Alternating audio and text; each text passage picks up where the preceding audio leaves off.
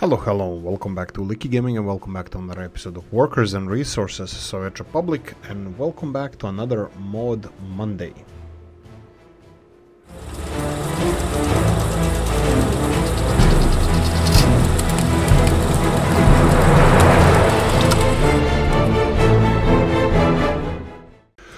Guys, we have amazing community. You need to go and check out all the mods that came out in the last 7 days. Check out all the mods that came out all together. We have thousands and thousands of beautiful mods. These are just 8 mods that caught my eye. There's no preference treatment here, especially maps. There's a lot of beautiful maps, so please go and check them out. Old Russian Village Pack Houses by Russian Drunk Fox. A collection of residential buildings, the prototype of which were real old buildings located in different regions of Russia. I tried to make them as similar to the original ones in the game editor allows. Thanks for the comrades who made the models in the editor. For them, this mod would not be taking place.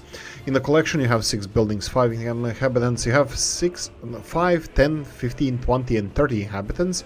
More or less around 6 buildings for each. Buildings without collisions. They are require heating.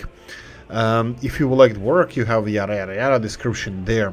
Now this is Old Russian Village Pack by Russian Drunk Fox. This is just the houses, like mentioned before. I will go and inspect some of these models. As you can see here, they're really beautiful, and they're classic as far as I did my research on all the Russian construction, all the Russian houses. It's perfect. It's really beautiful. I have no idea what's the white roof made of. Would that be tiles or something? I'm not sure. And there's a little bit of a texture issue I can see here from the rooftop when you angle it like this. Probably it's not easy to make them fit together perfectly, but when you go and angle yourself on the roof, you can see through the house a little bit, the grass. But other than that, the buildings are absolutely perfect, especially the wooden ones. I love those the most. Of course, they have decent capacity, some of them up to 30 people, and back in the day this definitely would fit 30 people in these kind of houses. Houses were like a really important thing. Right, so you can find there is 35 different models of the houses. The smallest ones would have up to 5 inhabitants. The bigger ones would have 10, 15, 20, and 30, 25 and 30 inhabitants. Now, how much do they cost? How do they compare to vanilla ones? The vanilla ones, the smallest ones, I think they're gonna be more expensive. These vanilla houses over here that you're gonna find, they're, whoa, 5,000? Okay, I missed that part. This is 6,000 rubles for a house. That's a lot. That's not cheap. So 5 is up to 7,000. Wow. Okay, this is quite pricey, which is quite realistic. This is really nice to see, because we can definitely say that this is not a cheaty mod. 30 people for 7,000, we can easily compare, for 7,000 rubles, we can easily compare the smallest houses here. 12 would be 3,600, but you can see the apartment buildings for 33 people is 3,800, so definitely realistic prices. I don't even think that the smallest houses go over 7,000. Here we go, there's one 7,000, but that's kind of more exception than a rule. And the bigger ones would go up to 15,000, so the biggest buildings we have in the game are quite big compared to these buildings, and much cheaper. So this is quite pricey, quite expensive, and quite realistic. Link in the description of the video. UK mid-rise council flats by Monotone. British mid-rise council flats from the 1960s, based on a real building in the Midlands from 1961. Houses 148 workers comfortably at 90% quality.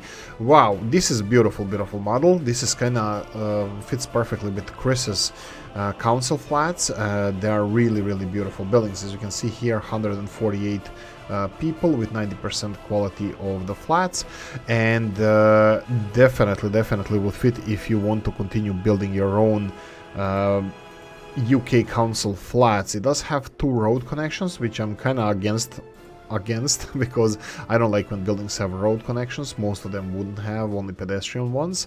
But of course, this is due to the quality of the construction of the modder's opinion on this.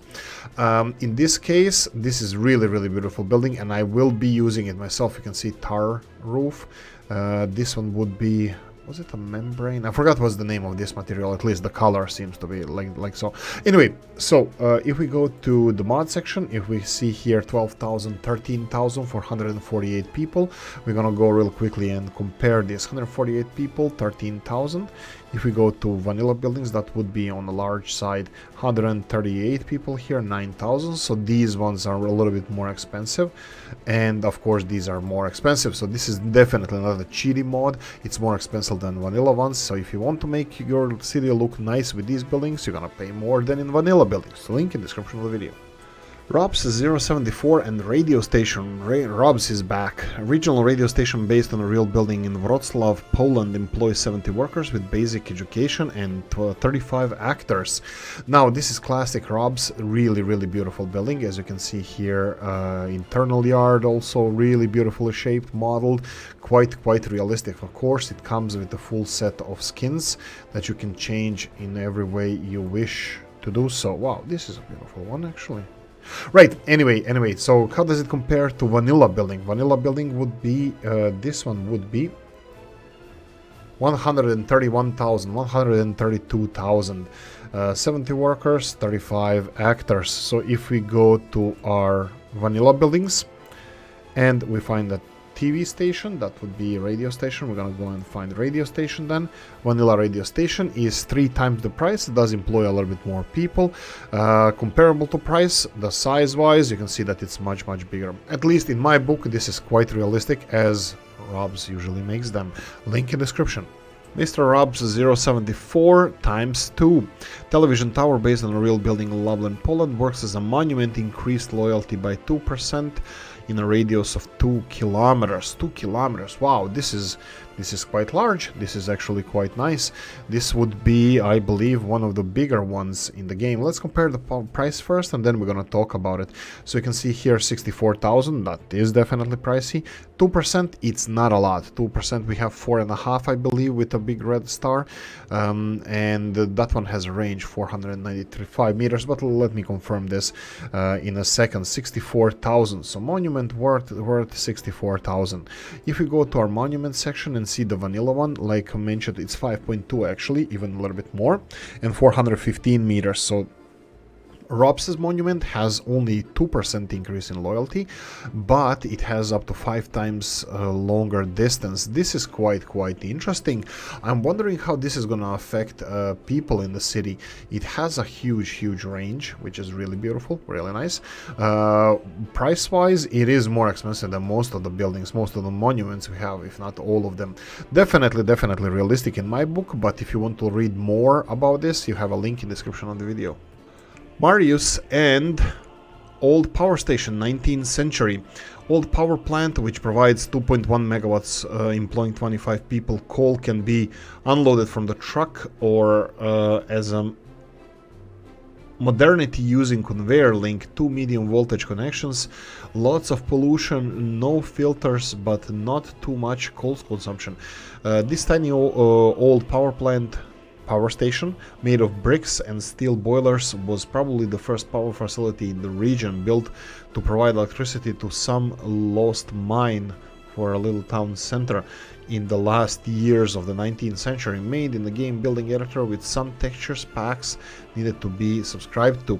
Right, I have everything. I subscribed to most of the buildings, so you have everything in the link. There's 5 different Mediterranean elements, building editor elements, yada Stalinkas, prefab elements, and so on. But in the end, you get a really beautiful station. Now, I'm gonna assume that this is transformer station here, and that our power connections are exactly there. Oh, this is gonna look perfect. This is gonna look quite nice. Let's see how it looks when we build it up. Ooh, fits nice. This is beautiful, beautiful. What about conveyor belts? There were mentions of conveyor belts. So you have one conveyor belt entrance here. Right, yeah, this is where the trucks will unload as well, so you can build a conveyor belt. Let's try to test this one out as well. So if you build conveyor belt, it is quite low actually. This is quite realistic, because if you build this kind of conveyor belt going in there directly, you would go put it where the truck would unload. This is nice. This is really, really nice. Now, this is a really small power plant, like it was mentioned. It's 2.1 kilowatts. I think it can't really be compared to vanilla, as long as it has price, any price, that would be quite nice. But 73,000, 74,000 for this beautiful building, it does definitely have, it's much cheaper, but it has extremely low amount of production.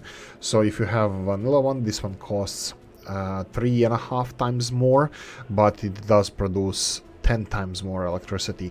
So definitely realistic price. If you want something old and nice looking, definitely check out this power plant in the description. Rail unloading station by Benser. There's a description in Russian. In English, railway station is for unloading bulk cargo based on vanilla open storage for conveyor connections to rail tracks. Right, so this is the station. So let me just demonstrate. We have two entrances roadwise on each side, so you can easily connect it for firefighting purposes. Of course, we have conveyor connections as well.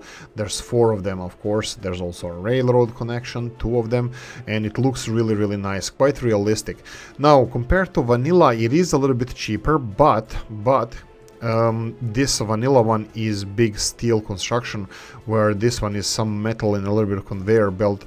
The only question I have, and this is information we cannot get in the game, is how fast it is in unloading. Some of the models, some of the mods in the game, they have instant unloading of cargo. Some of them are really fast, like twice the speed of vanilla ones. Some of them are slower, like half the speed of vanilla one. I will ask in the comments, Benser, in the comments of the mod, in the workshop, what is the speed of this, and if I find out, I'm gonna inform you guys about this. Anyway, price, let's just check this. I said it's 4 times cheaper, so we have the rail unload station, that will be 10,671 if we want to build it around here, and the vanilla one would be 46,500, so it is around 4 times more cheaper, more affordable than vanilla one. But for more details, you can check the link in the description of the video, and does get thumbs up and approval for Oolykee. Right, butchering time. Negab Kezoi. Sorry if I'm butchering your name. No, oh, I tried to read it in backwards. I'm not really sure if this is the correct pronunciation of the name, so let's leave it there. You have a link in the description. This is Polish State Railways Wagon Pack 2.0. PKP Wagon Pack 2.0 by, as previously mentioned, modeling, UV mapping, texturing. Big thanks to other people there listed. I'm gonna, please go and check out the link in the description of the video. You have, it doesn't tell us what the list of the vehicles is, but I found some of them. Well, I found all of them, but some of them I'm gonna be presenting here. These are old wagons. Some of them remind me of the railroad wagons we had in the Balkans. This is really beautiful stuff. Some of them are double deckers. I will pause this for a second and just mention that I intentionally arranged these wagons should work together. These 3 wagons should be beginning, middle, and the end. I put it in the opposite direction just to show you how this works. I will unpause this. I will go and do the train for these big wagons. While we wait for the locomotive to come to the storage area here, I will just show you where you can find these wagons. If you go to passenger wagons, there's whole poop load of them. You can see here PKP models. Some of them are from here, some of them are from before.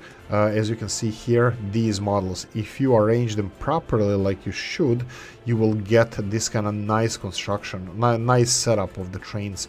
I will show you how this looks like when the wagons are out. You can see how much smoother these wagons now are, beginning and the end, so you can really build up your train. These are, of course, on 2 levels, wagons on 2 levels. They have really nice decals, PKP being Polskie Koleje something, something. Anyway, PKP mod, Polish railroads. This is only for passenger transport, but there's a lot of them. You can see some of them over here. They are compared to vanilla. They are more or less the same price, so quite realistic price wise. You have a lot of these models, but you're gonna have to go and check out for yourself. Everything is in the link in description. Some of the pictures are there, but there's more models here than there are photos in the mod description. Anyway, link in description of the video for more details. Millet and Dee Don Valley rail and road and rail only. Fantasy version of Dee Don Valleys in Aberdeenshire, Scotland. A map of 2 rivers which are not big enough for ships, more as an obstacles to work around. There are series of small villages, no significant industry, some broken rail infrastructure. Notes: rivers are deep. The only way I could get them to be on the map. Map is not realistic or accurate. River roads and settlements placed all rough. Other mods, you have a link there. Okay, so I'll tell you what I think about this map. It's it's quite nice. This is a really nice map. It does have some kind of a Scottish feel to it, with the big sharp mountains, a lot of exposed rocks, and of course big rivers with canyons. Really beautiful stuff. Now, railroads. There's a little bit of criticism on my part regarding these, because railroads are quite they're just straight and then just disappear. For example, this is nice. These railroads are nice. Are they following? They are following the natural contours of the terrain, natural topography, which I really like. But for some reason they disappear. Usually, like Toppers made it, if it's after the World War or something, then they would be more constructed. And then demolished. Can we make this look a little bit nicer? Let me show you what I mean. So usually how I would expect them to be. Why are railroads so separated from each other? If you I believe Toppers did it like this. For example, if you create a bomb hole, so literally like where the bomb dropped and created a crater, this would look a little bit nicer and more realistic why the railroad is gone. In this case, they are just disappearing in the middle of nowhere. I have no idea why. This is the only criticism I have of the map. Other than that, map is absolutely beautiful. It has canyons, it has challenges. There's no flat grounds. There's like flat, forget about it. There's no flat grounds anywhere. So it's all red, like all red. It's a lot of red. And you have, even when you have flat grounds, they do have decent inclines. It's gonna be a little bit more challenging for you to build the cities. Now the flattest ground I found was here where I put the Monday models. Everything else is gonna be quite tricky to exploit. Now the more important part, what's with the resources? You can see that it's quite, the resources are everywhere. They're everywhere. But you can't really build a mine here, proper mine for, let's say, coal. I'll demonstrate this. So if we go and try to build a mine here, I don't believe you're gonna get more than a few percent. Let me just real quickly check this out. So we have iron mine, we need the resources here, and we need coal. You see this, like this is the best you can get from these.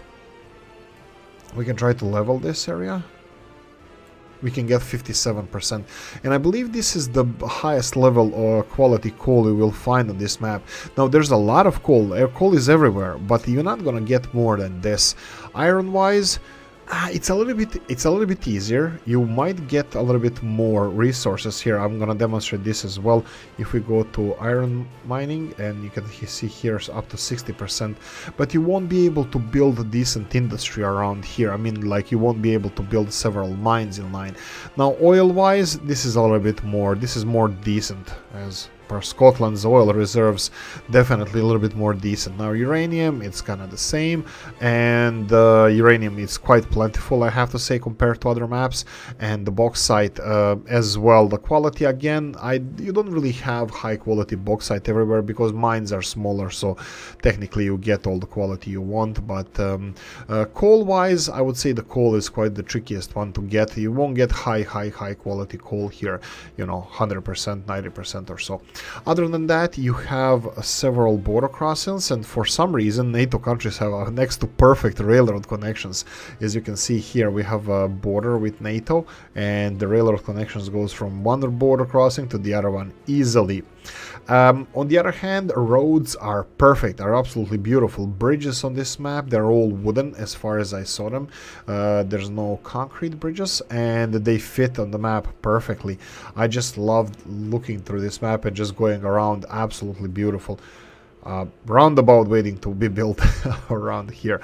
Anyway, I'm gonna leave it here. I'm gonna say this is definitely my favorite map this Mod Monday, and this is my favorite mod this Mod Monday, because map is absolutely beautiful and challenging, and I will probably play on this map. I'm not sure if I'm gonna do let's plays on this or in private time, but definitely I'm gonna be playing on this map. Right, I really hope you guys enjoyed this Mod Monday. If you did, don't forget to press the like button. If you didn't, you have a nasty comment that you can leave in the comment section, feel free to do so. Like, subscribe, notification bell, ring it, comment section, hit it, and if you want to support the channel, you have description of the video. Happy Monday, guys, and I'm gonna see you in the next one. Bye bye.